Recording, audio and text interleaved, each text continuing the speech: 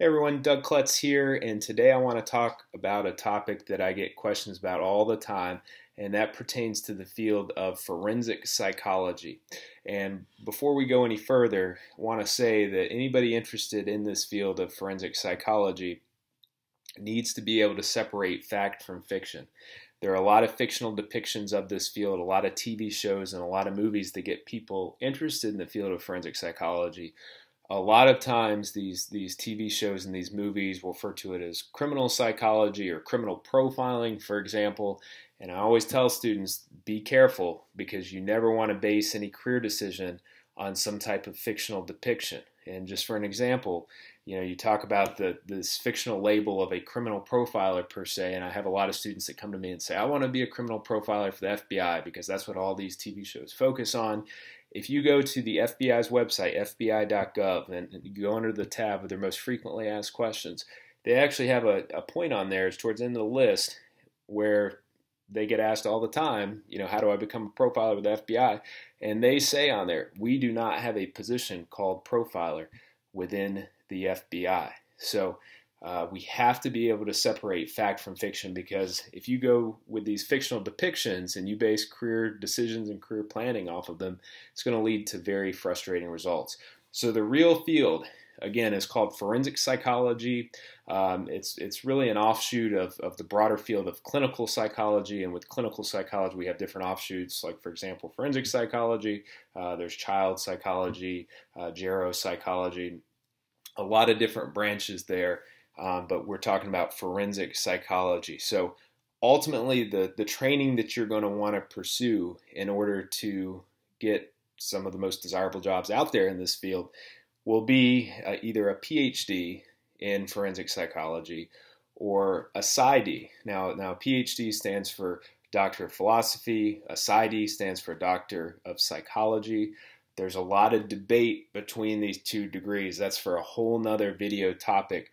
But I'm going to provide you in the description portion of this video below with a link for a great resource in this broad field of clinical psychology. It's called Student Doctor Network, and they have a subforum pertaining to this field of clinical psychology, and you'll see a lot of threads on there with forensic psychology. And there are a lot of threads specifically dedicated to this great debate between a PhD and a PsyD. And again, it's a very contentious topic, but I'll let you research that a little further. Maybe I'll post a video down the road giving some thoughts between those two programs. But the ultimate point is, after your undergraduate degree, you're going to have to go through a lot of advanced educational training in order to be qualified for these really desirable jobs in this field of forensic psychology. You're looking at about 5 to 6 years on top of your undergraduate degree. So that's the biggest drawback with this field, is the time commitment. It's kind of like running a marathon, but after you're done with that marathon, you can have a lot of gainful employment opportunities in this field of forensic psychology. You can teach at a college or university, you can research, you can work for maybe a state secure medical facility, an academic medical center.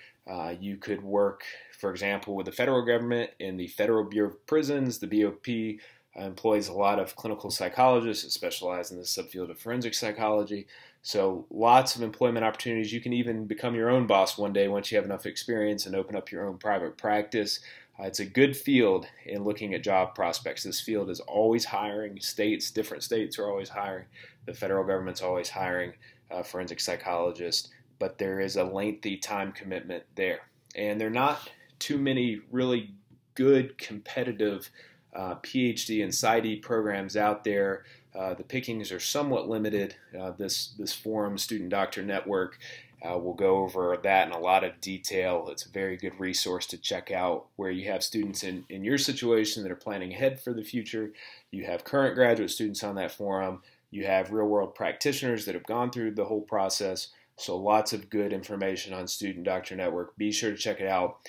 This field requires a lot of planning ahead while you're an undergraduate student. Ultimately, in your undergraduate career, in order to be competitive for the next step being either getting into one of these really highly competitive PhD programs or PsyD programs, you're going to need to obviously keep up your grades in your undergraduate career you're going to want to really put an emphasis on obtaining undergraduate research, joining a research lab, preferably with a forensic psychology faculty member who has a research lab, who has research going on, trying to get immersed in that lab. And we're talking about, freshman, sophomore year ideally, definitely no later than junior year as far as gaining this experience.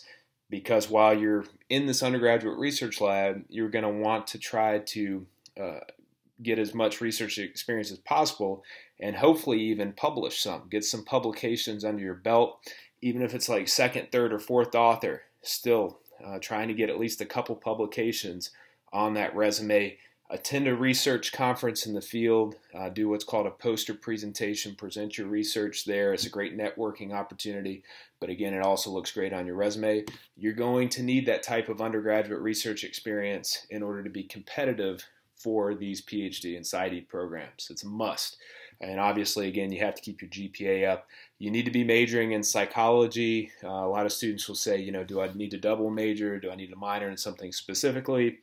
I've seen students double major in psychology and criminal justice. I've seen students double major in psychology and Spanish. That Spanish language experience can be very marketable in your future, looking at some really desirable jobs out there. In fact, I've even heard some current forensic psychologists say they wish they would have become proficient in Spanish because some of the job ads that they saw, asked for proficiency in Spanish. So think about that, but the must in there is the major in psychology. That's what you have to have, and you have to do well in your psychology coursework. And the other point that I would really stress in preparing yourself for this really competitive field of forensic psychology, start studying for the GRE early, the graduate record examination, because that's going to be a make or break point when it comes to interviewing against really competitive applicants from other schools and other programs. They're going to have great GRE scores. So the earlier that you start preparing, the better. Even if you're a freshman or sophomore and you do 2 GRE practice problems a day, and after a month maybe build that up to 3 and 4, you'll be very familiar with how the GRE feels, what the questions feel like when it comes time to take the real thing. So again, undergraduate research experience is the most important. Having a great GRE score is probably the second most important component. And then, of course, keeping up your GPA would be kind of tied for second there in that order. So hopefully that sheds some light as far as some of the different careers that are out there in forensic psychology, what you can do with that type of degree, how to get there, how to start preparing yourself. But again, just look at it like a marathon. It's not going to be quick.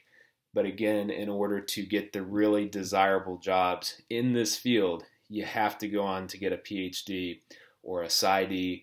You have to have that kind of advanced training. Just stopping at a master's degree in this field, you're not going to have a ton of gainful employment opportunities out there, unfortunately. And you're not going to have any of these employment opportunities out there with just a bachelor's degree in psychology, because these jobs require advanced clinical supervision and clinical placements, and you have to get all that kind of experience. So anyways, check out Student Doctor Network, kind of let that be your next step if you're interested in this field, and contact a faculty member in a forensic psychology program at your school in order to start getting immersed in this undergraduate research. And sometimes it will be called, forensic psychology. I've seen some programs call it psych and law. But you'll get the idea as far as this broader field of forensic psychology. So hopefully this helped, and good luck with this endeavor if you choose this career path, and talk to you soon. Take care.